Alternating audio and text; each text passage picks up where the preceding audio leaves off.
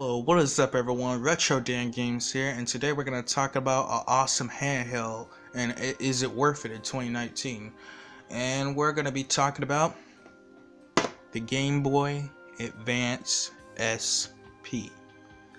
To be specific, it's the 001 model, which means it's front lit. You know, kind of like this and that. The original Game Boy Advance format, the SP format.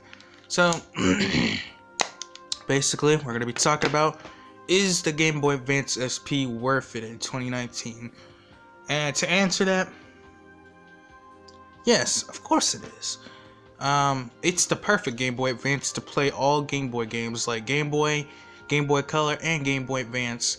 I'm not sure if the Game Boy Advance is region locking. You know, it could play different games from a different country. I believe it can do that, but correct me if I'm wrong in the comment section below if this has region locking. I'm not sure, but you might have to do research on that one. I really don't know, because you know, I don't want to start no riot. But anyways, yes, the Game Boy Advance SP is worth it in 2019. It's like the ultimate, people usually call it the ultimate Game Boy. Well, maybe I heard someone say that on a YouTube video once, and yeah, he's right. Of course it is. It is the ultimate, because it could just play original Game Boy games, Game Boy Color, and Game Boy Advance, all in one. You don't need no original Game Boy, you don't need no Game Boy Color. This is it. If you want to play Game Boy Color games, this is it right here. This is all it right here. So this model right here, the 001 model, this came out in 2003. This was basically supposed to fix the problem that the Game Boy or Game Boy Advance had, and that was it having no light. So sorry, my talking. Basically, it not having any light at all. So Nintendo fixed that problem with a front lit screen. Later in 2005, they installed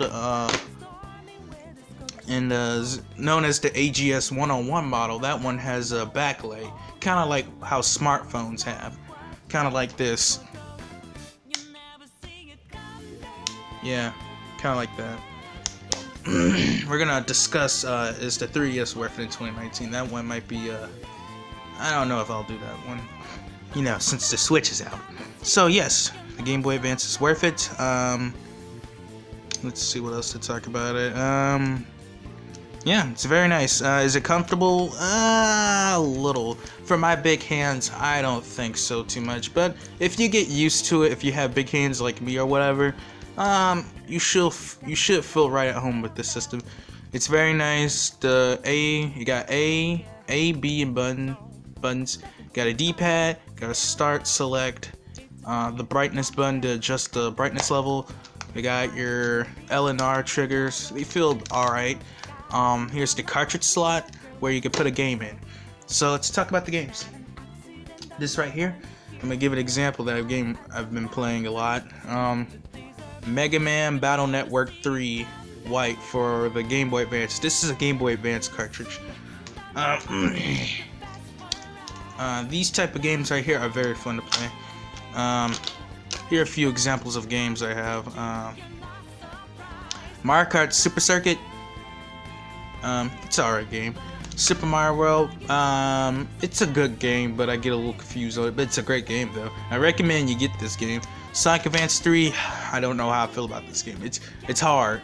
I'm not sure if it's as hard as Sonic Advance 2, because I really didn't want to play Sonic Advance 2 after that, you know, leap of faith stage.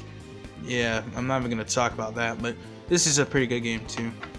So it goes in like this, and it plays the game. You switch it on. You can adjust it like this or that. So basically, thanks to the front lit screen, it kind of makes it look very washed and a little hard to see through the camera. But if I were to have the 101 model, it would look a lot better.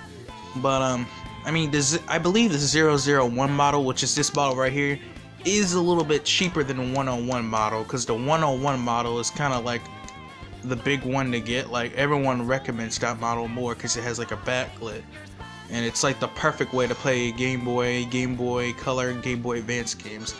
And I recommend that. But if you really want to get some cheaper, I guess I recommend this.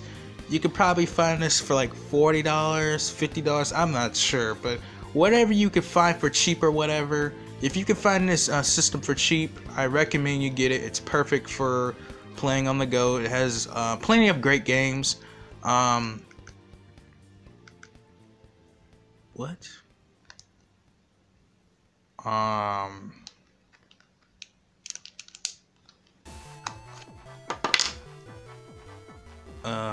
Well, let's talk about the other games you can play. Like I discussed earlier, you can play Game Boy Color games. You can play it like this, and once you turn it on, you can adjust the size of the screen like this. I mean, I kind of recommended playing this way because it kind of like stretches out the screen, but hey, I mean, it does get a little uncomfortable playing it this way since you're playing it on a like bigger screen. But if you really want to play it this way right here, I recommend you just get a Game Boy Color or whatever. But then again, how would you see in the dark, eh? Or you could just bot it or use a worm light.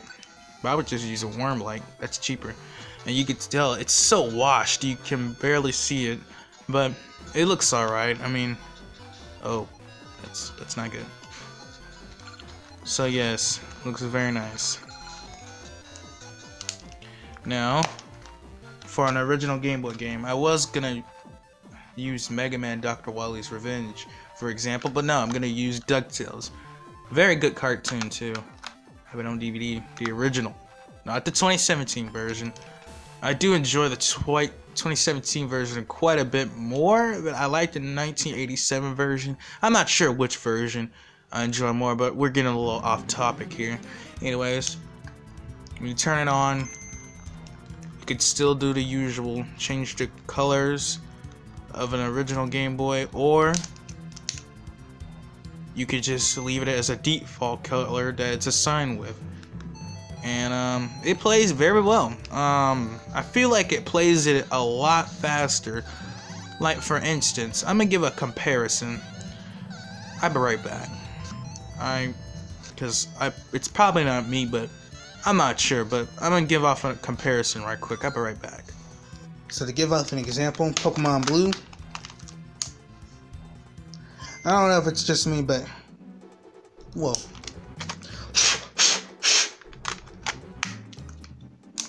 There we go. To me, I feel like it plays a. Hold on. I feel like the Game Boy Color plays it a little bit faster, but I'm not sure. I mean, certain Game Boy games play a little bit faster on the Advance, I think. I'm not too sure. But, you probably see what I mean there, but let's take a look at the Game Boy Advance. It being playing on the Game Boy Advance. It's louder, of course.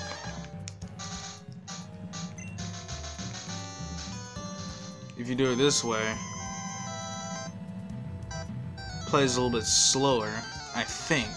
But it's probably me, I don't know. But maybe, hold on.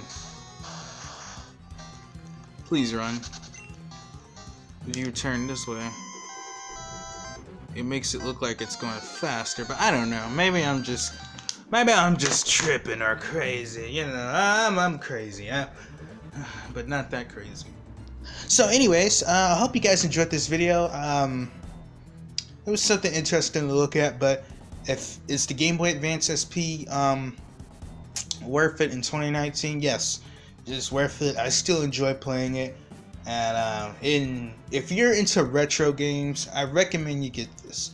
If you're really into like more retro games, I recommend you get a Game Boy Color. If you really retro, you really don't care about the other two I just got through mentioning, I recommend you get an original Game Boy. Or you can get a Switch if you want to. But anyways, you could probably get this on eBay, or a flea market, a garage sale, whatever. If you can find it for cheap, get it. Make sure it works. Make sure it's all good condition. Make sure it's not broken or anything. If it is, I'm sorry to hear that. It's not my fault. But you should find this. I recommend you probably get the 001 model since it's a tad bit cheaper. But if you really want the 101 model with the backlit screen, that's up to you. If you can afford it, if you're willing to spend that much money on that model, go ahead, I guess. Whatever, how much it costs. If you can find it for cheap for luck, awesome. I recommend you really get that one if you really want it for cheap. If it's for cheap, if the 101 model is very cheap, please be sure to get it. Like if it's like 30 bucks or something, that'd be great. If it was that, but that probably never happened.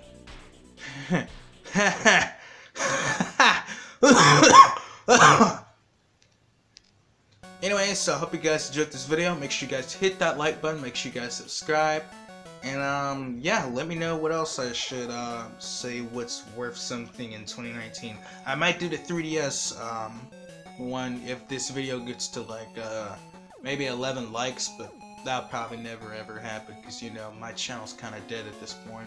But anyways, make sure you guys hit that like button. Make sure you guys subscribe, and I'll be seeing you guys next time on the next video. See ya. I also forgot to mention it has no headphone jack. Nintendo, what were you thinking? I mean, like, you could plug up headphones to it, but not the headphones you think. You see, there's an accessory for headphones, like, it's like a particular accessory of headphones you really gotta plug up to this right here. Yeah, it should be on the internet somewhere, but I don't know what they were thinking. I mean, like, every other Game Boy, even the Game Boy Micro had a headphone jack, and no one barely even cared about that thing. Barely. I mean, you can't even play Game Boy and Game Boy Color games on there, so yeah. Oh my gosh, what were you thinking?